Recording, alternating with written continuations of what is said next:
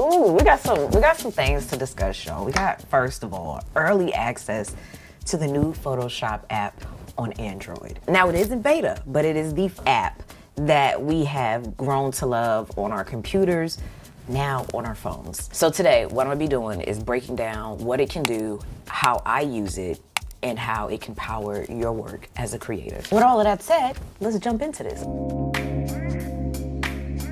Now, a really quick overview of how things work here is that you have, your video tutorials up here at the top, and this is where you can grab an image from your photos, or you can tap the plus symbol for more options. Like, you can even take a photo from within the app itself here. And you'll notice also down here at the bottom, we will be having the option to import directly from Lightroom soon within Android as well. But in the meantime, I'm just gonna, choose a photo to play with for now. Now, when you open an image, you have the quick menu of tools at the bottom. Size will let you resize the image to fit a lot of different popular formats. And then if you go back to the main menu, Retouch here, you have Spot Heal, which will remove small blemishes or pimples. There's also the remove option, which is going to take out items altogether, which is best for like people, objects. There are other options in here, but some of them are coming later as well. But taking it back to the main page one more time, this select area tool, this one might be my favorite section because it lets you manually grab individual items in the picture and adjust it.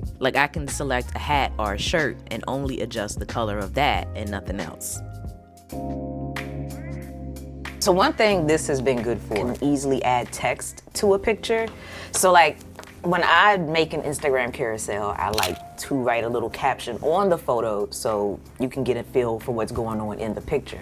And the way that you can do that as well within Photoshop here is to first open up the photo that you want. So I just got my S25 Edge here not too long ago, still getting settled in and all that, and we will talk about that, so yeah. But now that we're in here, I'm gonna go to camera and I'm gonna choose a photo, so we're gonna play with this one.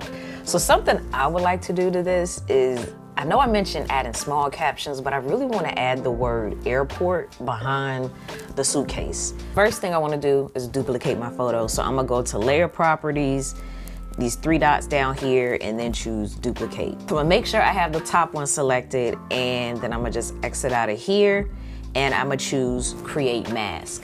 Now, when I choose create mask, it's gonna scan the photo and pull out anything that it detects is an object. So it automatically detected my coffee cup, my suitcase, my shirt, and my shoes. Just like on Photoshop on our computers, we also got the quick select brush tool, lasso, object select, magic wand, and the brush. I'm gonna come here and hit the check mark. And now when I look in here, we'll see that I have the layer, which is the suitcase, coffee cup, and my shirt, and then the layer, which is the background.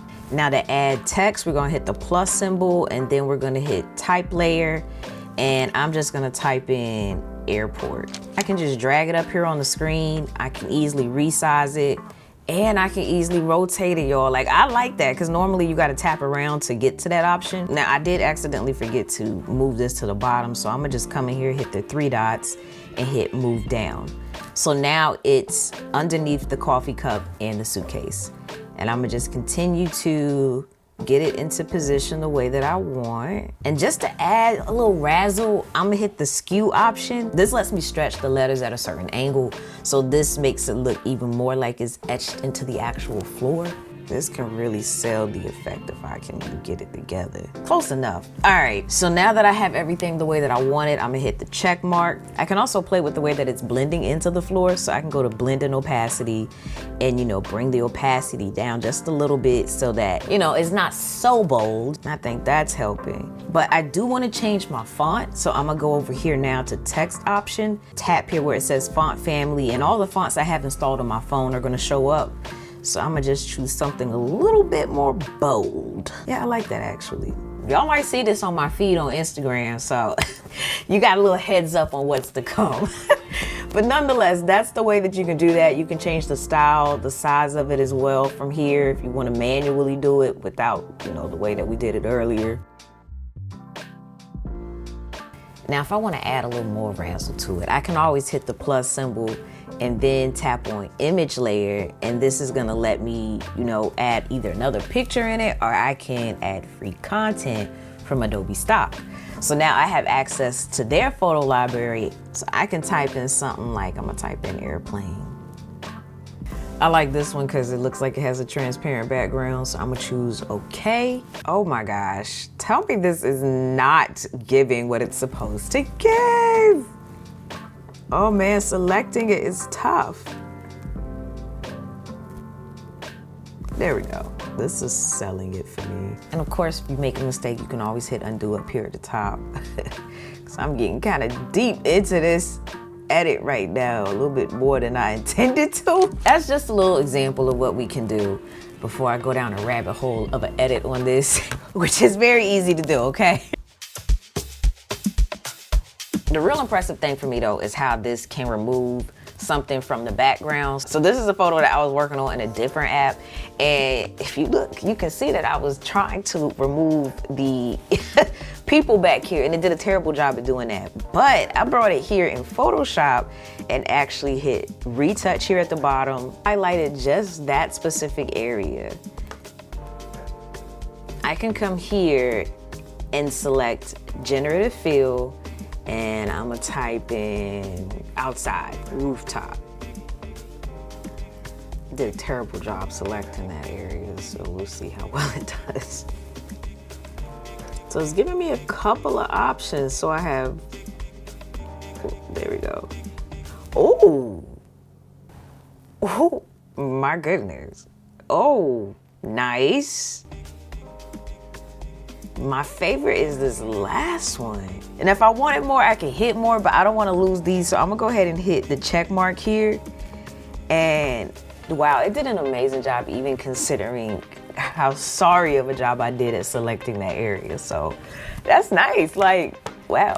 Another thing I can use this for is to remove blemishes, but I'm gonna use my Monroe as an example here. So I'm gonna just zoom in, and if I tap retouch, and I select spot heal and just tap on what I want to remove, it then gets rid of it.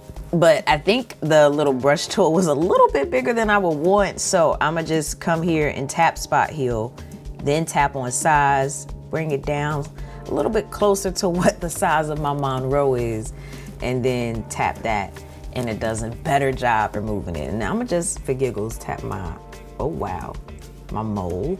There we go. This is something that I thought was funny. So like, this is a photo of my friend Everyday Cachet and I. What I can do is come here and hit select area and then select lasso tool. And I'm just gonna highlight around Cachet. Now I'm gonna come down here and hit the check mark, generative fill, and I'm gonna just tap generate to see what it does. Oh, wow. What?